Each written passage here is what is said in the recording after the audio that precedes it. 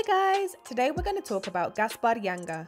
Born in 1545, Yanga was a man from Gabon in Africa who was captured and sold into slavery in Mexico. He was renamed Gaspar Yanga and was sent to work in Veracruz. Around 1570, Yanga led a group of enslaved Africans to freedom in the highlands of Veracruz, where they formed a free settlement. The settlement existed for almost 40 years before it was attacked by Spanish authorities in 1609. Although the Spanish were larger in number and with superior weaponry, Gaspar successfully defended the settlement.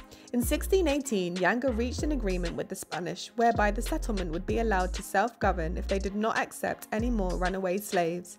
The Spanish accepted and Yanga's community lived freely. In 1871, Gaspar Yanga was declared a Mexican national hero. Today, the town still exists in Veracruz and is called Yanga in Gaspar's honor.